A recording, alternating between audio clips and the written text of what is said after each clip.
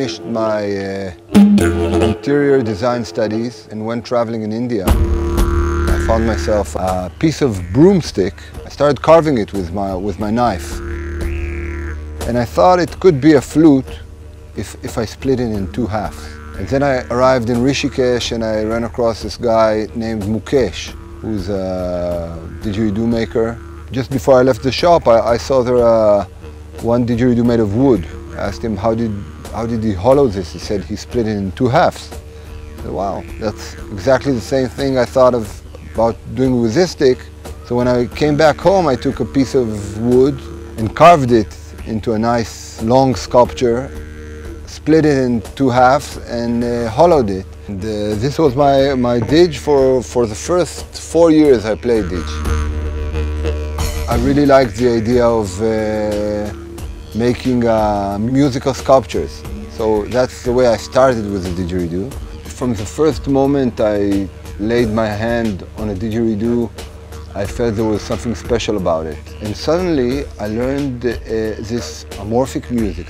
You cannot write it, you cannot read it. You cannot remember what you were just playing. During the practice of didgeridoo, I learned the special technique of circular breathing. I started feeling my breath, feeling the breath, enjoying it. I am all the time in control of the pressure in my body.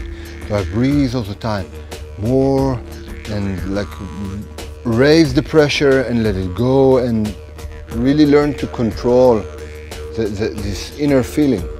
So what happens after some time, that I start using my breathing muscles in a different way, in a more profound way, in a more full way, with more awareness of it. Yep, so it's very good for your breathing anyway. Right from the beginning, I felt I have discovered something that I must let people know about it. And I felt like people must listen and see this instrument. It is great.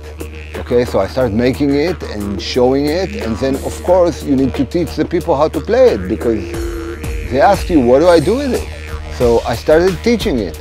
Very early I decided that I want this didgeridoo business to become a didgeridoo center that will bring didgeridoo players, didgeridoo enthusiasts, people who don't know, bring people together to get introduced to this instrument and share information about it, and letting more and more people be exposed to this basic and wonderful patent of the Aboriginal people.